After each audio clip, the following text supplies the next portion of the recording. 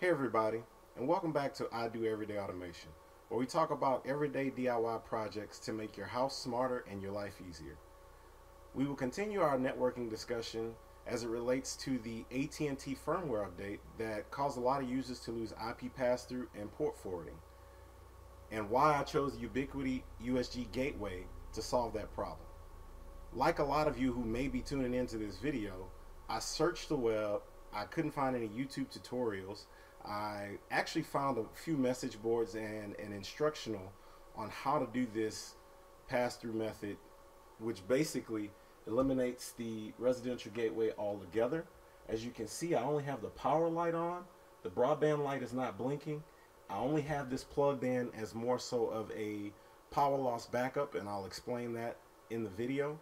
But this solution pretty much relies only on the residential gateway. This backup cable, like I said, whenever you lose power, will restore the connection from the ONT that's in this closet. So without further ado, we'll go ahead and jump into the tutorial.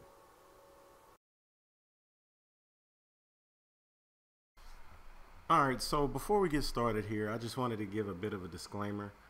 Most of this information I've compiled from other resources. This is in no way, shape, or form me trying to take credit for the great work these gentlemen have done to put this stuff together to make it easy for the average user like yourself or myself to actually have a bit of freedom from one of these big companies, and I am extremely glad that they did so.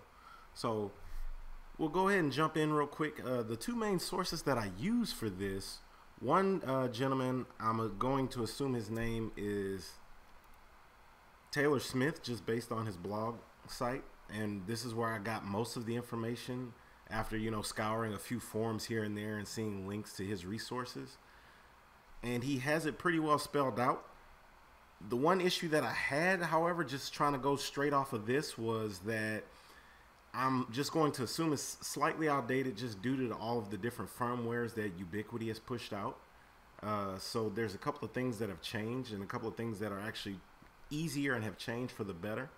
But he's pretty spot on with these 4 to 5 resources that you'll need. You'll need to download or have an SSH program. Most people use PuTTY. An SFTP program like FileZilla.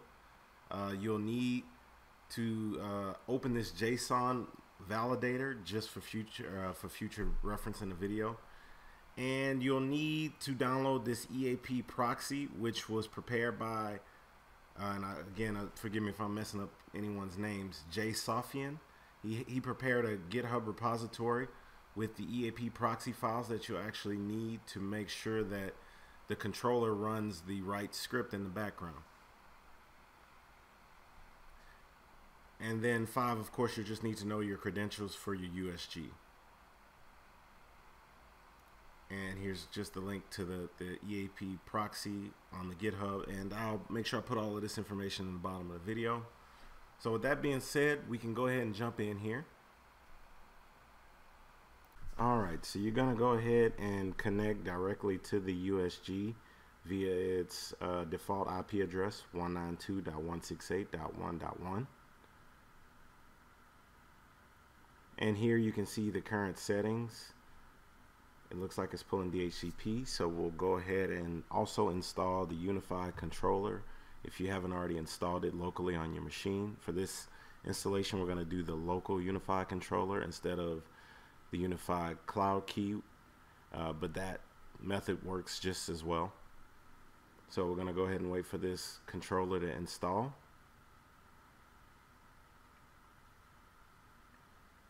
Still initializing. Give it another minute or so.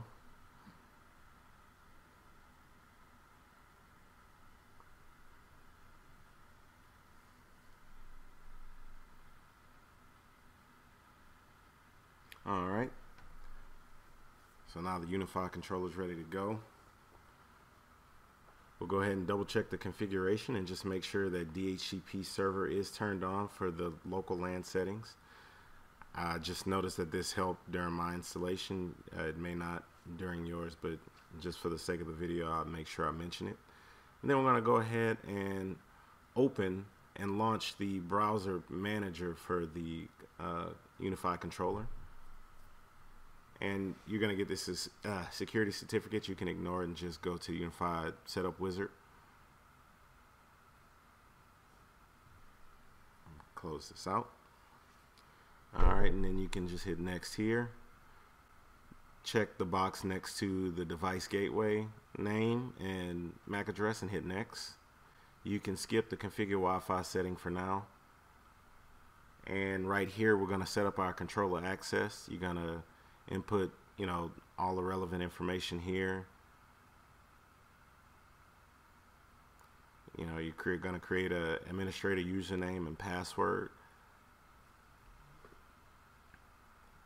And then you're going to do the same thing for device authentication. Just remember the device authentication is for logging directly into the device. And the first set of credentials is logging into the Unifi controller. And then you're going to go ahead and hit next. And then confirm and hit finish. You can set up the cloud login access now, or you can skip it and come back to it later. Alright, now we're going to log in with the controller login information. We're going to go down to settings. Just quickly uncheck enable connectivity, monitoring, and wireless uplink. Go ahead and click on network.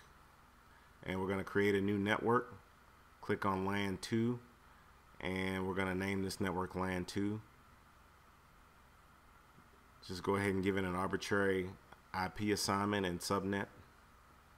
Make sure you turn off DHCP server and hit save. Alright, and just go into WAN and make sure you turn on the VLAN ID and set that to 0 and hit save.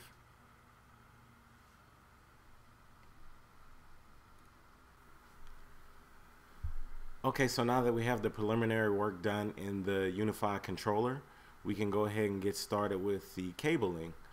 So the LAN port obviously should go into the LAN port of the USG and into the LAN port on whatever your network device is, whether it's going straight into a PC or whether it's going into a switch or if it's going into a wireless router. The VoIP port, which is the port all the way on the end, it may be labeled WAN 2, LAN 2, or VoIP. That should plug straight into the ONT port on your UVerse modem. And then the WAN port should be the cable that comes directly out of the ONT, and it should go straight into the USG WAN port. The next couple of steps are going to involve you using PuTTY and your SFTP program. So you're going to make sure you go ahead and extract the EAP proxy and EAP proxy SH files from your zip that you should have downloaded. You're going to right click on the EAP proxy.sh file, and if you're using Notepad or something like that, you should be able to edit it in Notepad. You're going to make sure where it says if WAN that it's set to ETH0, and where it says if LAN that it's set to ETH2. It may say if router, just change that if router out to if LAN. Alright, so go ahead and open up PuTTY and FileZilla. In FileZilla, you're going to go ahead and put in the USG IP address, your username, password, and port 22 for SFTP access. Go ahead and navigate to the location where you save the EAP proxy master folder. And then you can copy and paste from the web page the location on the USG where you need to move the files to. And don't worry if it's not there, this copy and paste will create that folder location. You just select those two files and drag them over, and there you go, they're copied over. Okay, so now we're going to open PuTTY. Going to type in the same IP address, log in. You're going to put your username and password that you created for the device, not the controller. Alright, and now we're ready to use the sudo move command that you see on the web page. You can type it out. Or if you don't want to type it out, if you're afraid you're going to transpose something or not put enough spaces, you can go ahead and go back to the web page and scroll down and highlight the script, copy it, and then go back to PuTTY and just paste it in the window and hit enter.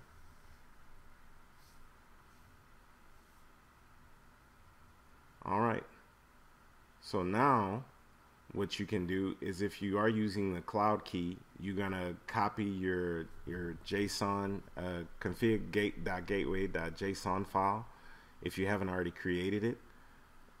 Now would be the time to reference the web page, pause the video, and create it. If you're using a local controller like I am, you can actually copy this file. Make sure the MAC address for the router is in there, for the AT&T router. Go to the location on your machine. It's usually on the C users, the user folder that you're using. And then there should be a Ubiquiti Unifi file. You're going to drill down to data, sites, default, and you're going to paste that config.json file.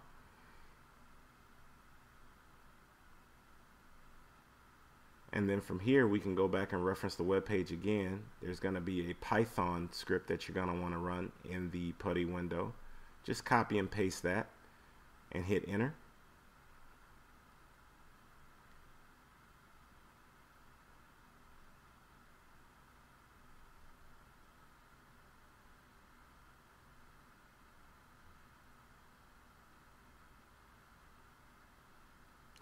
And in some instances, this will work. And if you see the request being returned, then you're done. In other instances, you'll have to do a little bit more configuration. So we'll go ahead and we'll close out the command for this real quick. And you can close it out by hitting Control C. So some of you may have to go back and do like myself and copy all of the set interface commands. I just copied it into a quick notepad here. Make sure you add your router information for the MAC address. I'm just going to do a quick show interface just to make sure all my interfaces are up and that they're all showing correctly. And you can see the ETH0 isn't getting DHCP. So then we're just going to run the cat config command from the web page and then type configure. Now that you see edit, it's ready to receive the remainder of the commands. So from here, this masquerade for WAN command, everything below that, you're not going to copy it over. You can start with the one that ends with speed auto and copy everything up from there and just paste that into the command bar and hit enter. So with the changes to the firmware, I found that this helped. And okay, I'm sorry. So you guys are going to want to go ahead and hit commit as well and then hit exit. And now you see it says the configurations have not been saved, but you don't need to worry about that. So we're going to run that sudo python command again. And now you can see how quickly it should return a response. So that tells me that DHCP has started. We're getting a response from the ONT, and we should be getting an IP address. It's going to take the controller a little bit of time to refresh. So let's go ahead and log directly into the router. I'm sorry, into the gateway. And you can see right here, we're getting DHCP and we're getting an IP address from the ONT. I'll do a quick little speed test.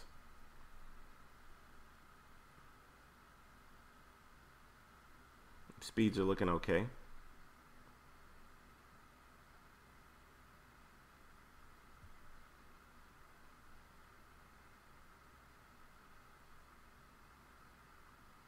So yeah, like I was saying previously, some of you will have to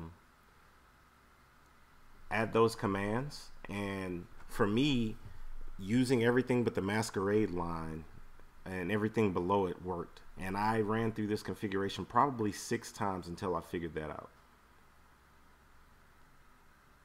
So now we're going to run the last portion of this where we're going to save the configuration. So you're going to copy the cd/config scripts post config command and hit enter. And then you're going to copy the chmod +x command and you're going to hit enter. And then you're going to hit reboot. I'm sorry, you're going to type reboot now and you're going to let the controller reboot. And then from there, I just like to log back in just so I can see what's going on through the user interface instead of waiting on everything to boot up through PuTTY. All right, so it's real important that you follow the directions here and make sure you go in to configuration, manage device, and provision it so that the USG pulls the correct provisioning from the controller. The controller is basically from this point going to tell it what the configuration needs to be on the USG. And since we cannibalize the part in the documentation where it told you to use a longer config.json file, most of the graphical user interface won't conflict with what's in that file. It'll just get the router assignment from the JSON file for your AT&T residential gateway, and that's it. So the one thing while all of this is going on, I'll make sure I mention, and it's just going to take a couple more cycles for it to come up, is that anytime you lose power, the main reason we leave the residential gateway connected from AT&T is if you lose power, let's say you have a bad storm or something, or just a surge and your devices need to be reset, you're going to need that AT&T residential gateway to pull a new IP address from the ONT, or at least that's basically what I've seen people in the threads and the forums mention. So now everything's showing up. We have our black circles here on the main page. We're going to go ahead and go to a web page, and we can just try Ubiquiti. That comes up. So let's go ahead and do a speed test at speedtest.net. That's coming up fine. I'm going to go ahead and launch it here.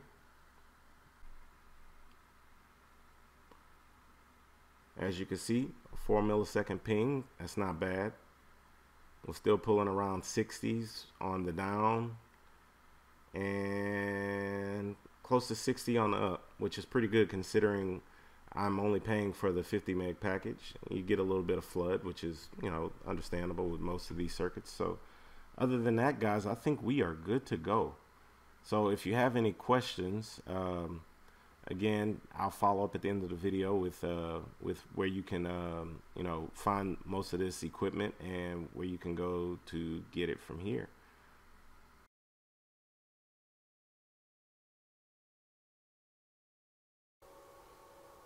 All right, guys, that's going to be it for today's video. Hopefully you guys learn from this video and it helps people, just like the information that I scoured the internet for helped me to bypass the gateway and get my port forwarding back. If you guys have any questions, just leave me comments down below. All of the stuff, as usual, that we talked about in the video will be in the description, including links to where you can purchase the USG and some of the other equipment that we may have discussed. If you like the video, give it a thumbs up and subscribe so that we can continue this journey and you guys can learn hopefully more along the way. Thanks, and I'll see you guys on the next one.